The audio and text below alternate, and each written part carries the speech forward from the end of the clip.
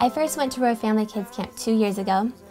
It changed my life, and I just have found that I really love foster care kids and just really want to celebrate them and give them a good opportunity to enjoy a piece of summer. It's just been a really cool experience. And the first year I went by myself, and then the second year Tim came with me.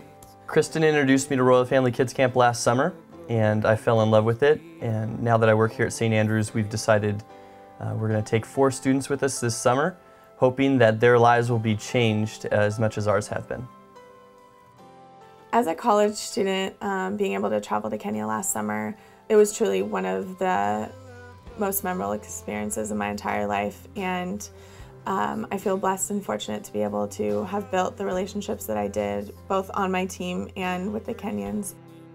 Traveling to Kenya truly changed my life.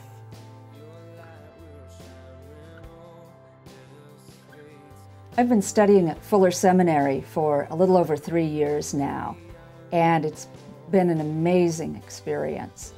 I've also been blessed with the opportunity to put what I've learned in the classroom into practice here at St. Andrews and in the community.